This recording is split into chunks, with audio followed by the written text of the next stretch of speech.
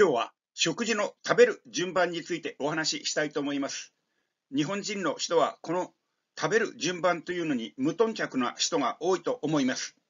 まず食事は和食の人もおりますし、洋食の方もおられると思いますが、今日はここの絵に書いてあるような和食の食べ方についてお話申し上げたいと思います。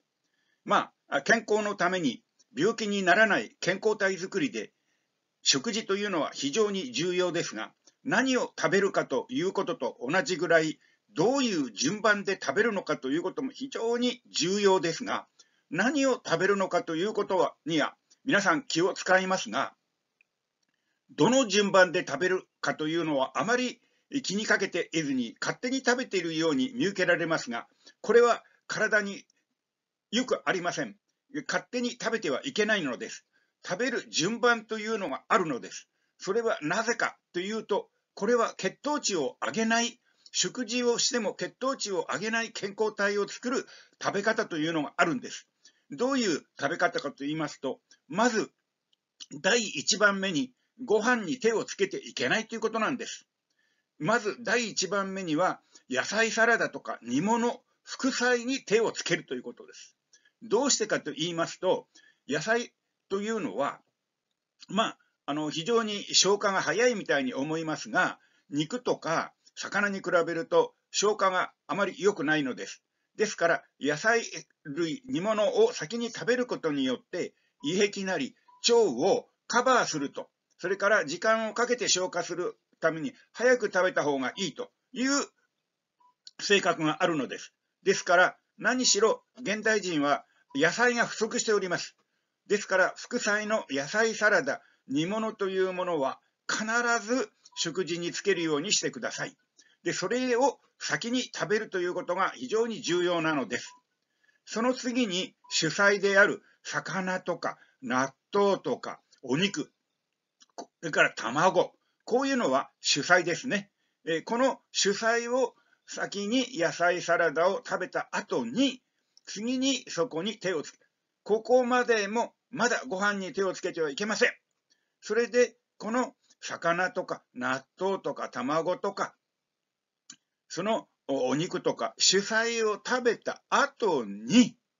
初めてご飯に手をつけるんです。なぜかと言いますと、ご飯というのは非常に炭水化物というものは血糖値を上げる可能性があるのです。ですからもうご飯を食べる前に野菜サラダとか、それから魚とか肉とか納豆とかいうものを食べた後にこの炭水化物を食べるということが、また炭水化物というのは体を肥満のもとも炭水化物なんです。ですから太っている方というのはご飯とかパンをよく食べるんですよ。これはもう炭水化物の塊ですから、この炭水化物を摂りすぎると肥満になる。ですので、そのご飯を食べる前に野菜サラダとか魚とか納豆とか主菜を食べることによって、ある程度胃袋を満たしてご飯の食べる量を抑えるという効果があるんですね。それで最後にご飯はおしんこと一緒にご飯を食べる程度にして、軽く一膳を食べる程度。そしてお味噌汁というのは口の中のをすすぐという意味で、また、味噌汁にはその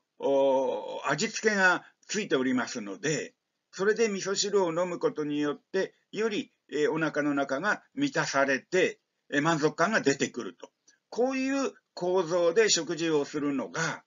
健康にいい食べ方、血糖値を上げない食べ方ですので、日本人の大半の方はこの食べる順番に無頓着のような気がします。今日のこの話をベースに、どうか食べる順番も考えていただいて、自らの健康は自ら守る、そういう体を作っていただけたらありがたいと思います。